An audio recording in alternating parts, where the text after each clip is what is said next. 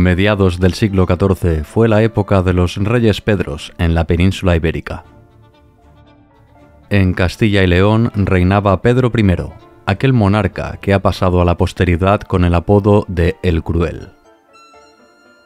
Los designios de Aragón eran férreamente dirigidos por Pedro IV o Pere IV, conocido como el Ceremonioso, un soberano que gustaba conservar y respetar la exquisita etiqueta de la corte aragonesa.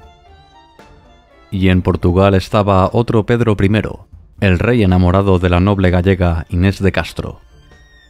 Un épico romance sobre el que han corrido ríos de tinta en multitud de novelas. El conflicto que hoy abordaremos atañó principalmente a los dos primeros reyes. Tras muchos años de una velada paz y concordia, viejas rencillas y reclamaciones históricas explotaron en una gran guerra que asoló y empobreció ambos reinos. Nadie venció. Castilla y León contra Aragón. La situación en la península ibérica era muy delicada.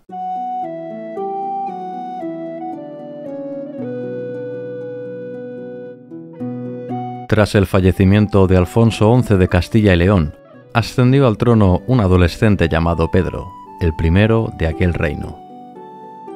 Su predecesor y padre, conocido como el Rey Justiciero, ciertamente legó una corona más que inestable.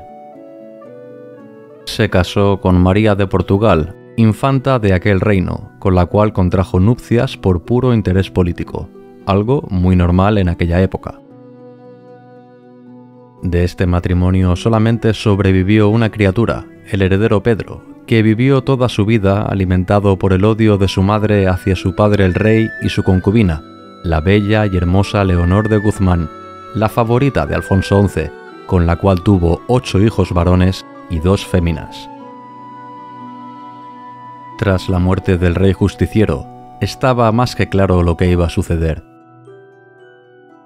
Pedro I pergeñó la liquidación del antiguo amante de su padre, además de todos sus hermanastros, rivales con legítimos derechos dispuestos a arrebatarle el trono. El primogénito de los hijos bastardos era Enrique de Trastámara, el primero de esa casa, aquel que después de unos años logró sobreponerse a las adversidades y crueldades de su medio hermano, hasta coronarse como Enrique II de Castilla.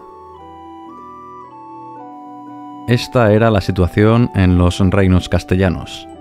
En Aragón también las aguas andaban revueltas. Pedro IV fue el primogénito de Alfonso IV y Teresa de Entenza. Tras el fallecimiento de su predecesor, Pedro IV, aun y ser el legítimo sucesor al trono aragonés, tuvo que enfrentarse con sus hermanastros Fernando y Juan, fruto de las segundas nupcias de su padre con Leonor de Castilla, tía de Pedro I de Castilla. Sí, la genealogía medieval es así de intrincada y caprichosa. Todas las casas reales concertaban matrimonios entre sí y se podía consumar cualquier enlace por muy bizarro que hoy en día nos parezca. Castilla y Aragón mantenían unas disputas territoriales desde hacía decenas de años.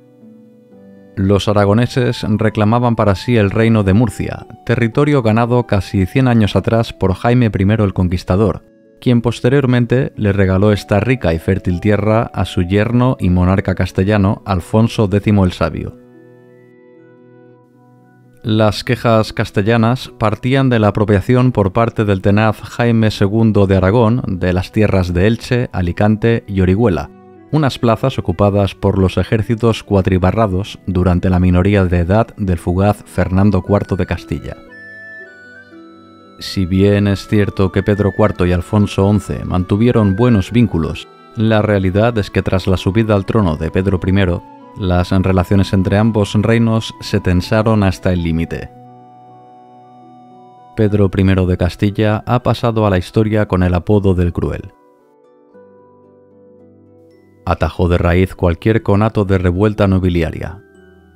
No tuvo reparos en ejecutar a sangre fría a miembros de la aristocracia castellana. Más aún, ordenó la eliminación de familiares directos, como sus hermanastros Fadrique y Pedro Alfonso. Su primo Juan de Aragón corrió la misma suerte, al igual que su tía o incluso su misma esposa, Blanca de Borbón, la reina de España, cuyas últimas palabras fueron: «Dime, Castilla, ¿qué te he hecho yo?». El casus belli del conflicto sucedió en Sanlúcar de Barrameda.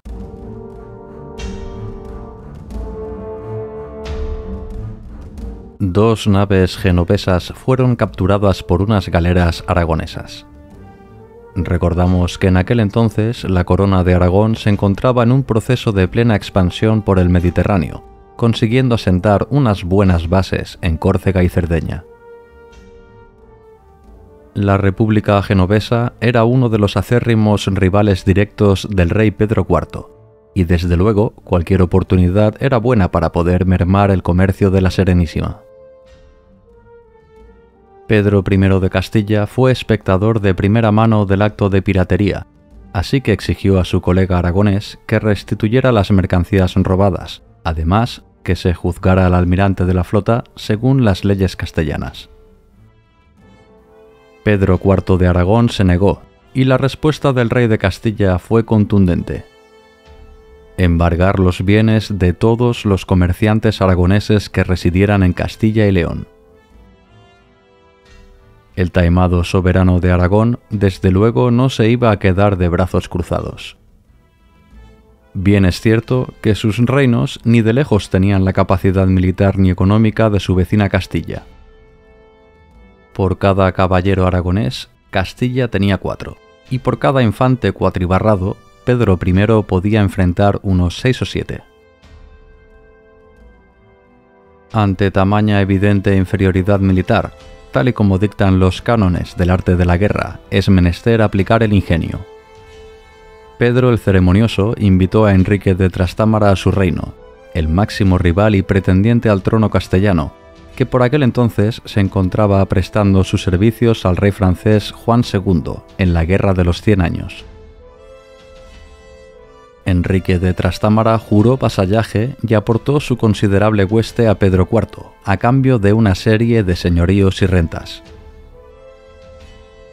El rey castellano reaccionó ante el duro golpe de su rival y se lanzó a una serie de razias en la frontera de Aragón y Valencia, tomando la importantísima plaza de Tarazona, aunque el ejército cuatribarrado se supo sobreponer y consiguió expulsar a los invasores en poco tiempo.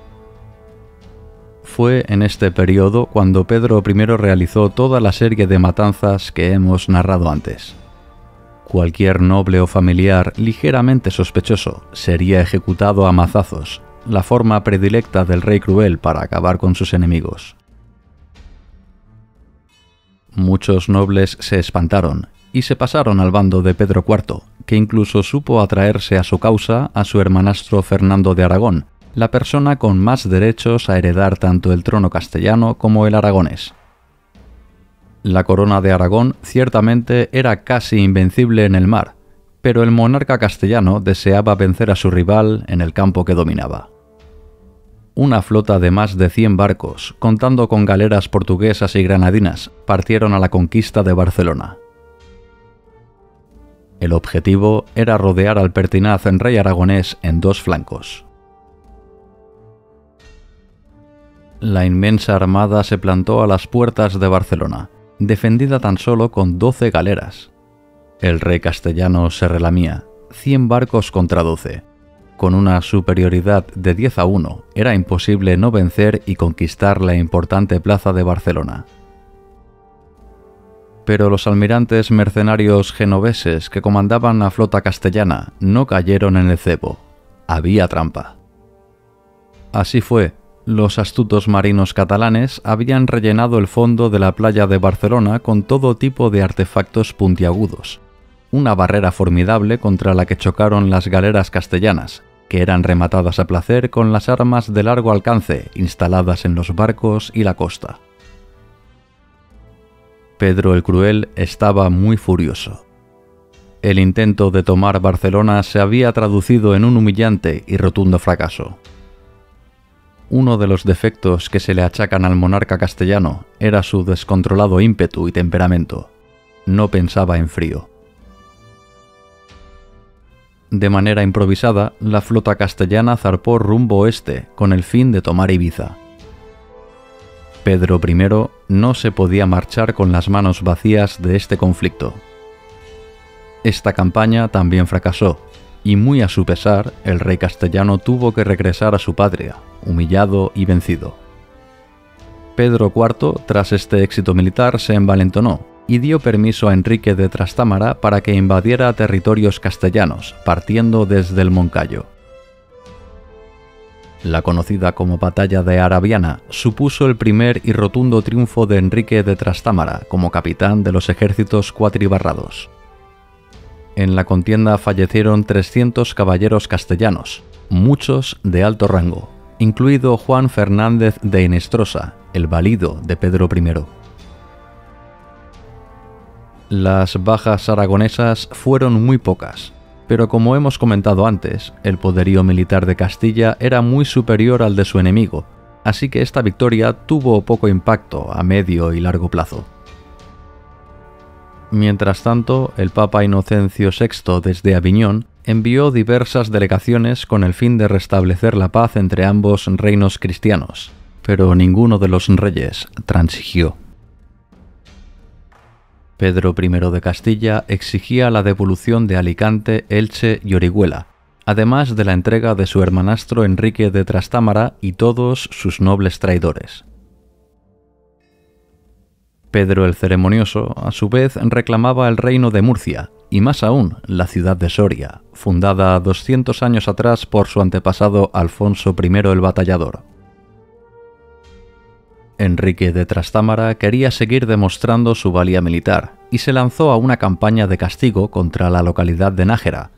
No en vano recordamos que Fernando de Aragón, el aspirante con más derechos al trono castellano, se encontraba luchando también bajo bandera aragonesa.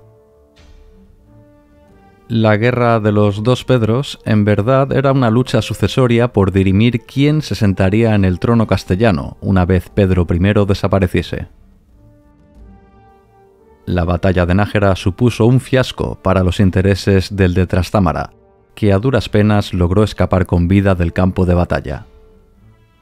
Este revés cambió el devenir de la guerra. Pedro IV era consciente que no podía soportar durante mucho tiempo más un conflicto que apenas se decantaba por uno u otro bando. Además, en este periodo, el reino de Granada vivió unos tiempos convulsos. 3 sultanes en poco más de un año. El último monarca granadino cambió las simpatías del importante territorio nazarí hacia los intereses aragoneses. Pedro el Cruel y su homónimo, el Ceremonioso, se avinieron a una tregua en 1361, la conocida como Paz de Terrer. En este tratado, Castilla renunciaba a sus históricas reclamaciones territoriales, mientras que Pedro IV se comprometió a prescindir de Enrique de Trastámara, el cual regresó a la corte de Francia, a seguir combatiendo en la infinita Guerra de los 100 años. En realidad, esta tregua fue una treta del astuto rey de Castilla, que mientras firmaba los acuerdos de paz tenía muy bien pensados cuáles serían sus siguientes pasos. El conflicto de los dos Pedros ni mucho menos ha acabado. En el siguiente episodio veremos cómo entraron en la guerra diversas naciones, así como incluso un regicidio, un suceso crucial para entender la historia de España.